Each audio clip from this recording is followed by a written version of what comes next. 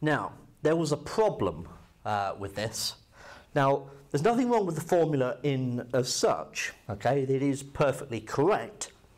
However, when we were using the Maclaurin series to get to this form, we had to differentiate 1 plus x to the n several times and then substitute 0 into each of them. Okay, and that worked out quite nicely because we kept on getting 1 to the power of n, or 1 to the power of n minus 1, or 1 to the power of n minus 2, all of which are 1. Okay, however, if we'd started off with 2 plus x to the n, then when I'm substituting in 0, the formula would have to change.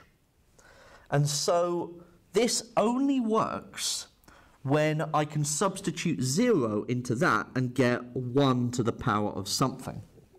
So this only works if this is 1, if you have 1 plus something, okay, some x. It could be 1 plus 2x or 1 plus x over 3. That doesn't matter because you'd be substituting 0 in and you'd still get 1 to the n.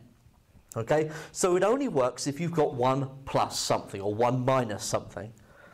So if I wanted to expand any of these three, okay, using this formula, I must get them into this format of 1 plus x to the n.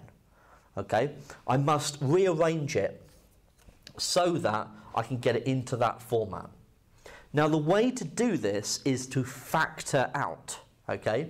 So with this first one, I know that you'd be able to do this one using the regular binomial expansion, but if you wanted to use this formula, you would have to first take 5 to the power of 3 outside of the bracket. And I'll show you what I mean, because if you just think about factorising what's inside the bracket, so ignore that 3 for the moment, you would have to have 5, and then you'd have 1 plus 2/5 x.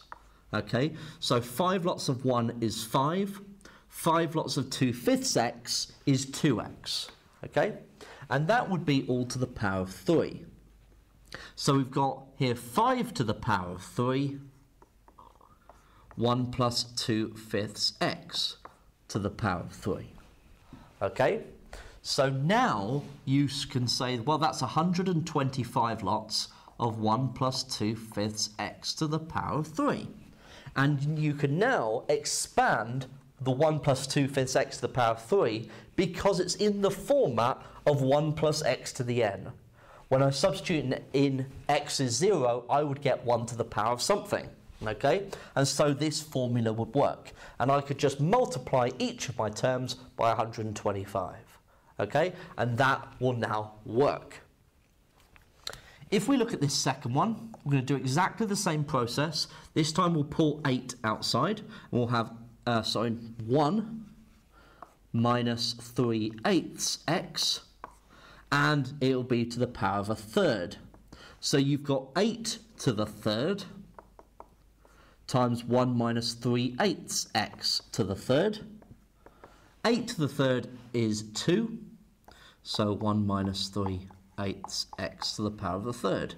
And you can now expand 1 minus 3/8 x to the power of a third using the formula, because it's in the format of 1 plus x to the n. And then you would multiply each of your terms by 2. This last one, exactly the same process. Take 4 outside, have 1 plus 2 over 4, so 1/2 x to the power of minus 2. So we've got 4 to the power of minus 2, 1 plus 1/2 x to the minus 2. 4 to the minus 2 is 1 over 16, 1 plus 1/2 x to the minus 2. And so we could then expand the 1 plus 1/2 x to the minus 2 as far as we need to go, and then multiply everything by 1/16. Okay? And that is how we can do the first step of using this binomial expansion. You must get it in to this format where you have 1 plus something or 1 minus something. Otherwise, the formula won't work.